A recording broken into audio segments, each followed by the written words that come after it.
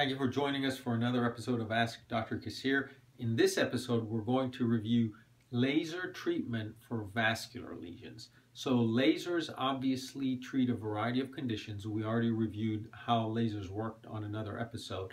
Lasers for vascular lesions use a particular wavelength that targets blood. So that's hemoglobin and deoxyhemoglobin.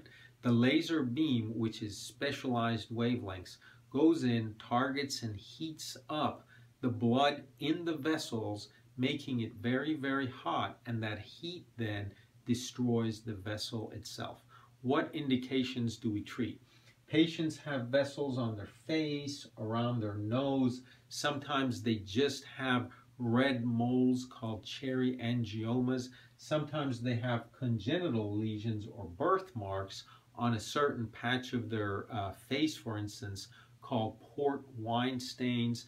We can also treat lesions on the lower extremities, again, such as unsightly blue or red veins with lasers also. It's very important that the laser is designed with a particular wavelength to target blood vessels, and we have small enough spot sizes on that laser to appropriately treat the different vessels of different sizes, because everyone doesn't have the same kinds of vessels, the same size vessels, the same color vessels, and the same depth of vessels. So on the next episode, we will actually have live demonstrations on how to treat vessels with lasers.